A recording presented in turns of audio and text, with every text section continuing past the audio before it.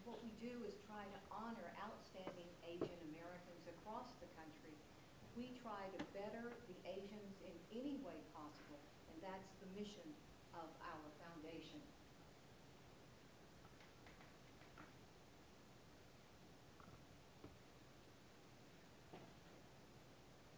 Are you aware that we have May Asian American Heritage Foundation? I'm sorry, May Asian American Pacific American Heritage Month in May. Are you aware of that? Good. And we should be more proud, and especially after listening today and thinking about what our forefathers went through to create the freedoms that we enjoy today.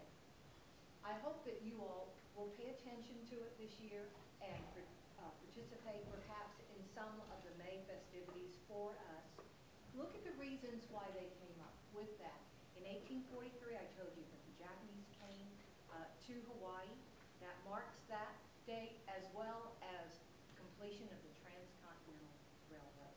And that was the reason that senators and other Congress people from around the country got together. They pushed the president into signing this into law, and it went into law in 1992. So every year we celebrate this, and I hope that you will take it personally, that it is a very good, special day for us.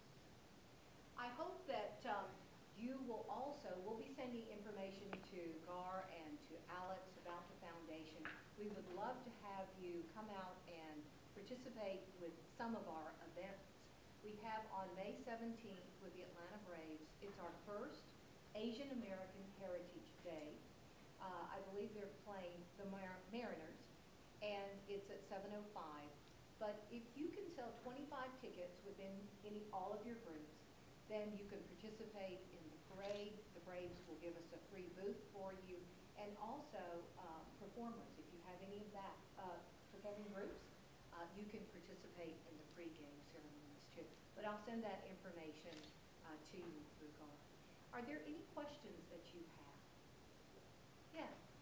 Hi, I teach a class involving the segregation period, and I was just wondering, like, I noticed the signs and that you're confused about your color and how you have to sit at the back of the bus.